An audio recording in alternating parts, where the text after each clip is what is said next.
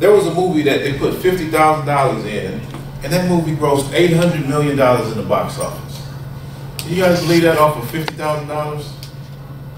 It's called the Blair Witch Project, basically. They shot this whole movie, some students, some kids, your guys' age. They ran around their backyard. They filmed it in their backyard. One movie filmed in one backyard, and it was literally just shaking through the whole movie. It was a piece of crap to me.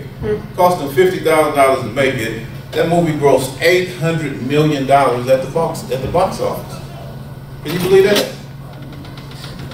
So basically, you guys can literally become filmmakers and start making movies and have people interested in buying your ideas.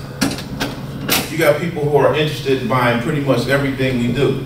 Our cars, our way of life, everything.